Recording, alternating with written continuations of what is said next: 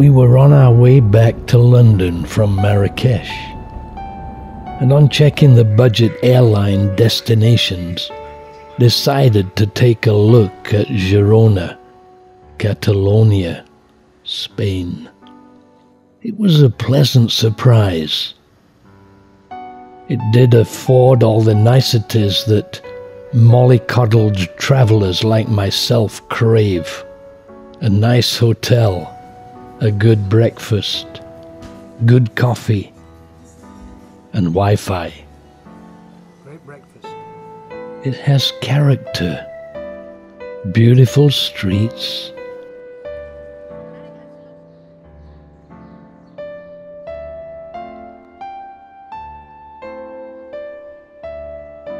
the river running through the centre of the town, and plenty of great restaurants. In fact, the #1 Michelin restaurant in the world is here. Furthermore, Girona is consistently voted by the citizens of Spain as the most preferred city in which to live. It has a number of historical sites that are fascinating, though in a sense the whole place is historical. The Jewish quarter, the churches, the buildings, the bridges. I noticed one of them seems out of place. Iron, not stone. More ugly than graceful, and begin to understand how the people of Paris must have felt when its creator designed a tower for them.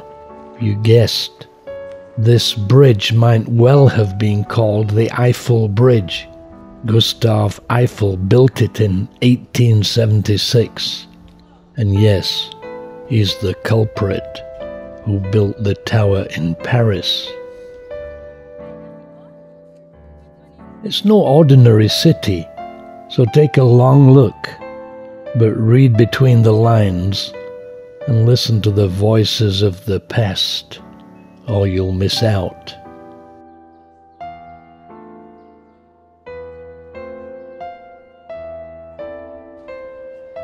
So as you look, imagine. We need to go back over 1,000 years. But first, what about the food?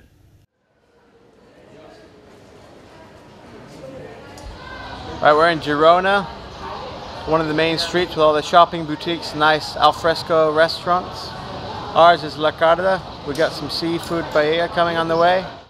Great location, good variety of starters, all beautifully presented. Paella a must.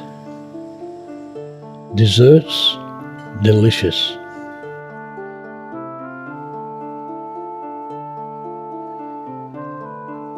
The first known inhabitants of the region were Iberians.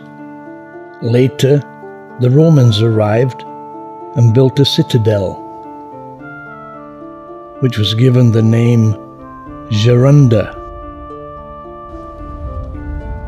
Then the Visigoths and the Moors ruled here, and in 785, Charlemagne, king of the Franks, conquered it. Charlemagne means Charles the Great. He was the son of Pepin the Short. I'm not joking.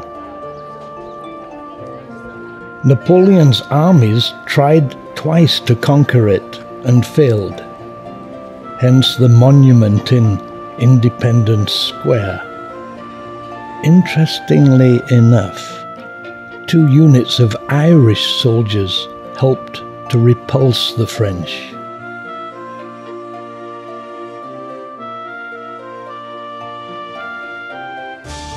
And yes, it all happened here by the river.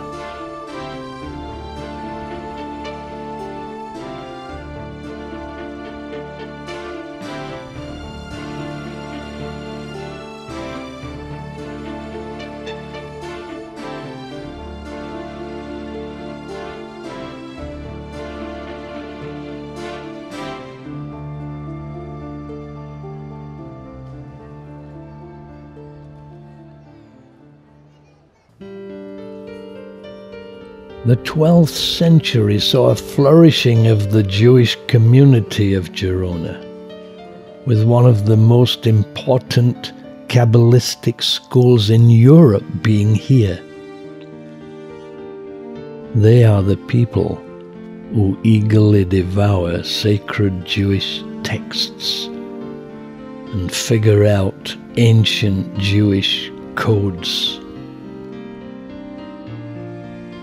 The rabbi of Girona, Moses ben Nachman, or Nachmanides, was appointed great rabbi of Catalonia. Some say it's the birthplace of Kabbalah. Others say that was the other Moses. The ultimate demise of the Jewish community here came in 1492, when the Catholic rulers expelled all Jews from Catalonia.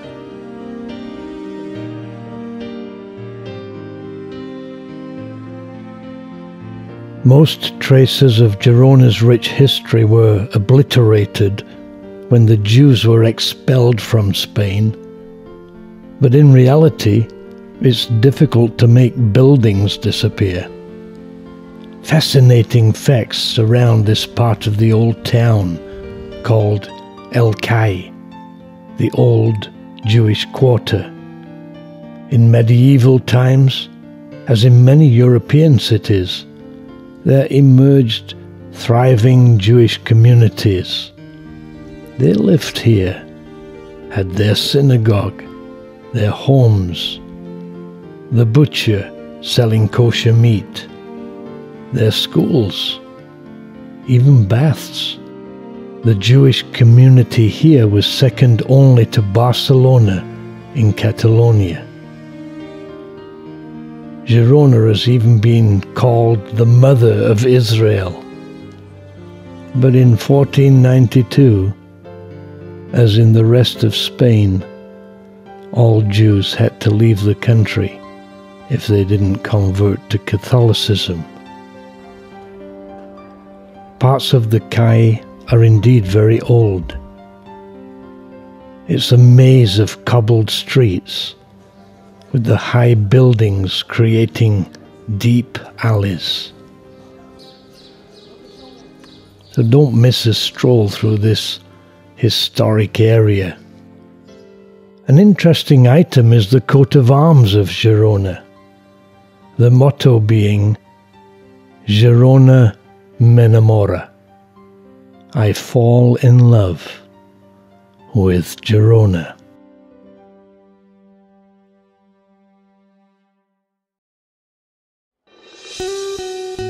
Believe it or not, the ancient cathedral, which stood on the site of the present one, was used by the Moors as a mosque, and after their final expulsion was entirely rebuilt.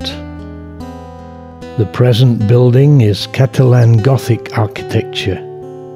The entrance is by 86 steps that form a formidable staircase. The small square at the foot of the steps is a great place to have a coffee and take in the sight.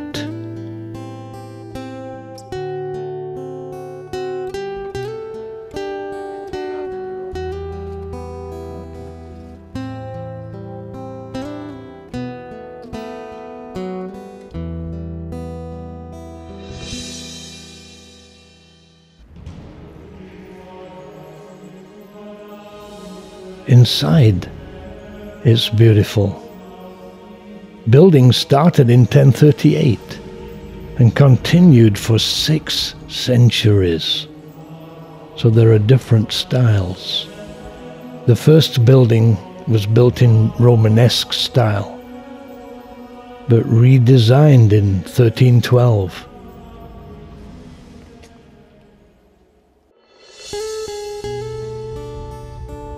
Okay, a little about Girona. It's a city of Catalonia in the northeast of Spain that now has a population of over 100,000. The good news and the bad news, depending on who you are, is that the budget airlines fly here. They speak Castilian Spanish and are good at football. It has a temperate subtropical climate. In winter it's okay, but can get quite cold. In summer it's hot. Rain? Don't worry. The rain in Spain falls mainly on the plane, as the pilot will tell you if it's raining when you land. We hired a car and decided to get the overview from the top of the hill. Beautiful view. We could probably see the hills of southern France, and certainly could see the now rebuilt Roman wall. By the way, the bells you hear were signaling the proclamation of King Felipe VI of Spain in Madrid.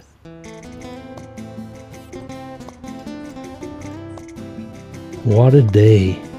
Beautiful sunshine. 29 degrees, 12:54, 19th of June, 2014.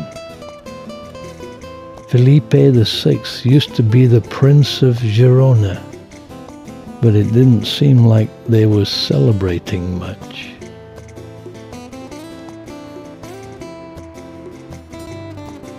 We decided to take a walk through the city. Not so much a walking tour as a quiet stroll, taking in the beauty of this place and soaking in the history. Pass through the Placa Santa Susana and the Catholic church that gives its name to it, then through the narrow streets toward the river.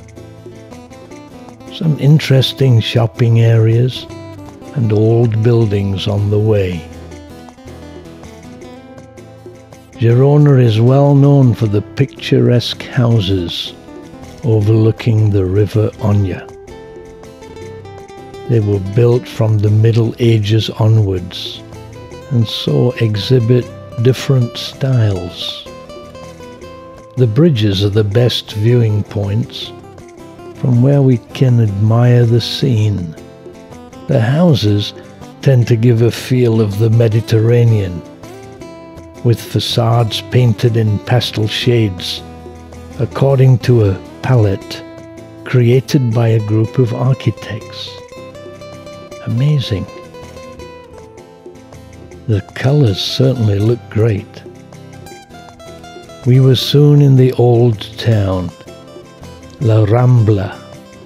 This is a street parallel to the river, and the home of many street cafes and restaurants. It's a tree-lined avenue with alfresco dining, upmarket shops, and interesting arcades. It's on the east bank of the river. The narrow streets are now a pedestrian precinct, surrounded by the old city walls. And here's my selfie.